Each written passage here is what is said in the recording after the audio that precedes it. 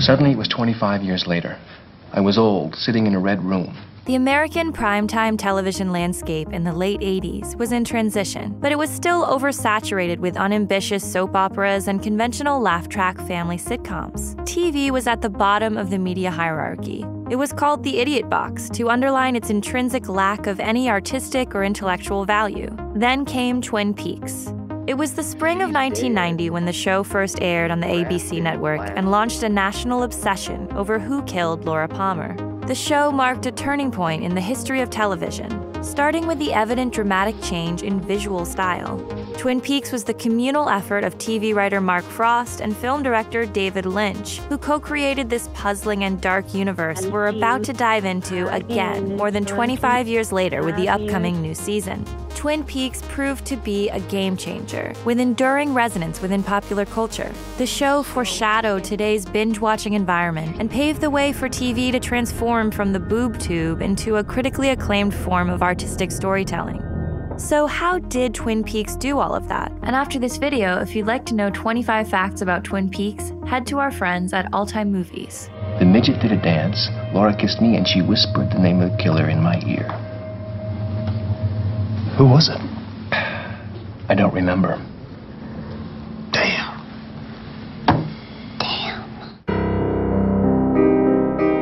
To start off, it was daring. It was a multi-layered genre hybrid, a blend of mysterious detective investigation and soap opera drama, with shocking horror turns and slapstick comedy moments. It reflected a fuller sense of the full spectrum of what life is. Life is hilarious, and it's terrifying, and it's moving, and it's touching, and it's romantic, and it's all those things. So we tried to create a full kind of smorgasbord there.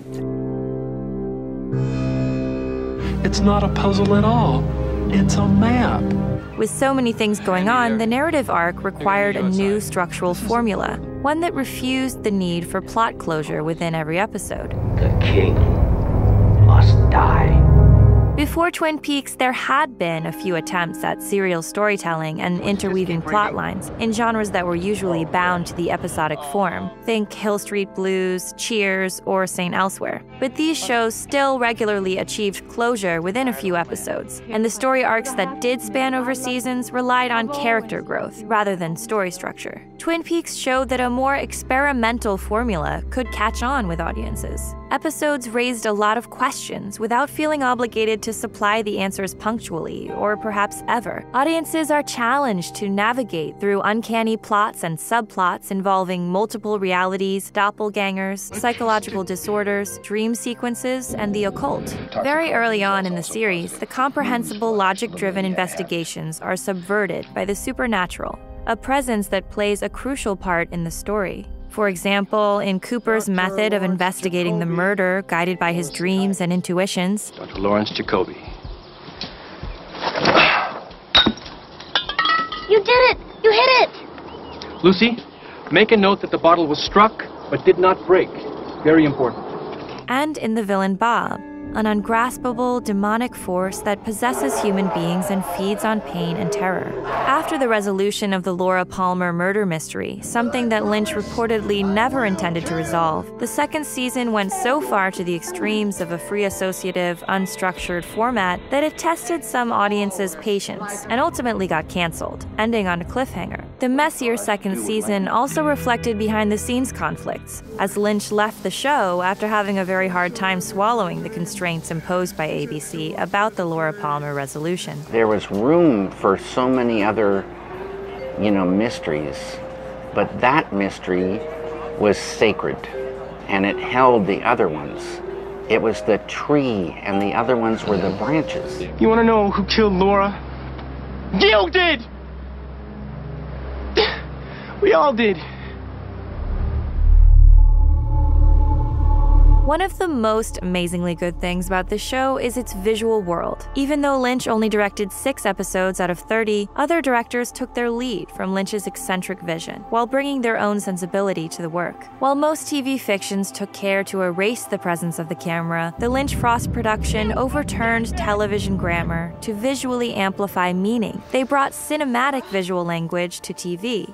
Of course, the series still made use of some common TV visual conventions like shot reverse shot, but Twin Peaks' cinematography includes innovations like unusual camera angles to create emphasis on the emotional distress of a character, deep depth of field to create strong compositions, camera movement to enhance the drama of a scene, and emptiness within the frame as an ominous sign. In the eerie, unsettling moments of the show, dread and horror are designed around the stillness of the frame, taking a cue from the cinematic style of Stanley Kubrick's The Shining. These shots arouse creepiness and anxiety by creating an ambiguity around what the precise nature of the threat actually is. The fascination with feelings is another visual attribute of the show, which translates to a tendency to hold the camera on a given emotion or detail for much longer than we'd expect.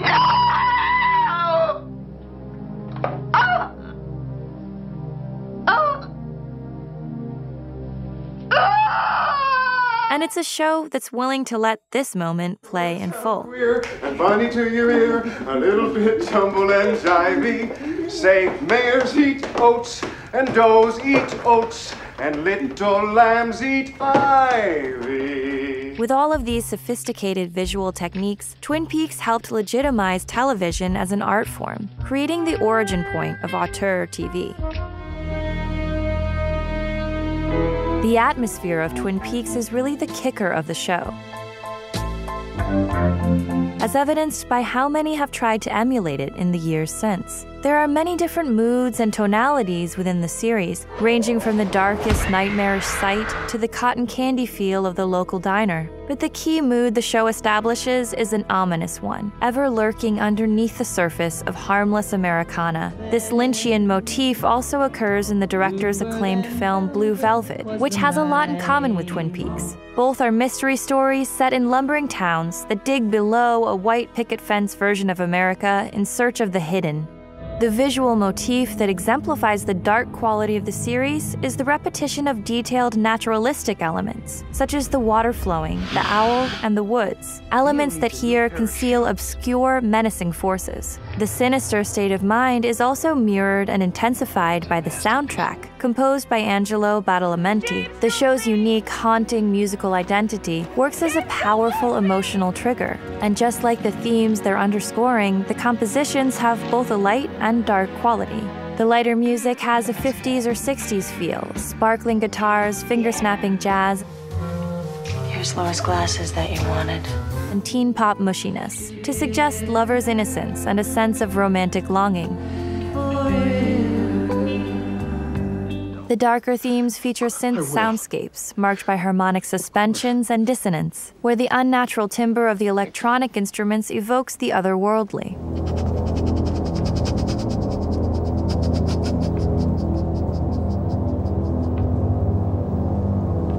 The score participates in the storytelling by using leitmotifs, or recurring musical themes associated with a certain character, emotion, or idea. Quite famously,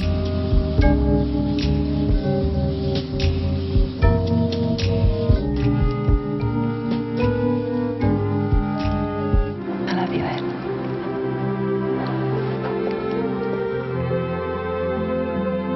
And if it's true, then why am I so happy? It's night.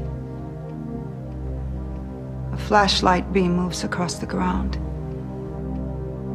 And a hand, a gloved hand, lifts a rock and takes out a necklace, broken in half. It was Laura's. Meanwhile, the blend of musical styles also gives Twin Peaks an anachronistic feel. While the series is set in 1989 and captures that late 80s texture, it also seems apart from any time, which may be one reason it hasn't lost its power. Somehow, we feel like the world of Twin Peaks is really out there somewhere in the Pacific Northwest, untouched by time, even when the camera's not pointing at it. Another touchstone of the series is its memorable characters. We learn right away that the inhabitants of Twin Peaks are not what they seem. At the beginning, everyone is a suspect. Behind every innocent appearance, there lies darkness within. This is especially true of Laura, the shining homecoming queen whose death is followed by one sordid revelation after another. In addition to the mystery element of neighbors as suspects, the show develops its soap operatic and personal intrigue elements. Almost everyone in town is caught up in intricate love affairs. But most important are the quirks and peculiarities that make the Twin Peaks characters so brilliant. It's an ensemble, character-driven show. Diane, 11:30 a.m., February 24th. Entering the town of Twin Peaks, 5 miles south of the Canadian border, 12 miles west of the state line. Never seen so many trees in my life. And as the show develops, Agent Dale Cooper becomes one of the most compelling TV characters in screen history. This is, excuse me, a damn fine cup of coffee. Audiences fall for his idiosyncrasies, his childlike enthusiasm for trees, and his obsessions with coffee. Can we offer you gentlemen a cup of joe? Mrs. Packard, you said the magic word. Cherry pies. 2 more pieces of this incredible pie. And the significance of Tibet. Following a dream I had 3 years ago, I have become deeply moved by the plight of the Tibetan people and filled with a desire to help them. It was giving a little bit of story, a little bit of plot, but it really established the character, so you had a sense of, man, this guy is very different. Audrey, that rightward slant in your handwriting indicates a romantic nature. A heart that yearns. Be careful. I do. Every scene is a chance to observe the highly specific traits that the characters bring to screen, which are ultimately an intimate window into an odd society. And officers and men will be allowed to return to their home, not to be disturbed by the Confederate States Authority. The idea for all this really came from a dream? Yes, it did. Of course, Twin Peaks' ambition in both narrative and thematic density makes it a demanding show for viewers, whereas television up to this point was often experienced as a disrupted activity, as viewers would change channels or keep the TV on as background noise while performing other tasks. Twin Peaks required attentive participation. The show's ambiguity and opacity make it a subjective experience, where the boundaries between dream, reality, and fantasy are blurred. The viewer becomes a creator of meaning, and that's not an easy job. Break the code, solve the crime. The code, solve the crime. Since the early 90s, television has changed radically. It would be wrong to credit this one show for all that's taken place after it. Still, it's hard to imagine what TV would be like nowadays in the so-called golden age of television if the cinematic, enigmatic, ultimately impenetrable Twin Peaks had never been created. Everywhere we look, we find series that share some of their DNA with Twin Peaks, or somehow pay tribute to it. Me want to know why town is called Twin Peaks. For instance, Twin Peaks' interest in the uncanny can also be seen in hits like The X-Files, a decade later, Lost, and most recently, Stranger Things. Crucially, Twin Peaks paved the way for stories that revolve around not just a specific self-contained enigma to resolve, but also a larger place we're initiated into, whose nature is to be explored in a more rounded, intuitive investigation. It taught TV authors to trust instinct over intellect, mood over meaning, and to emphasize the journey over the destination. Yet the show's real importance lay not in its direct influences, but in the way it changed the perception of the medium and how viewers experience it. Suddenly, television was full of possibilities.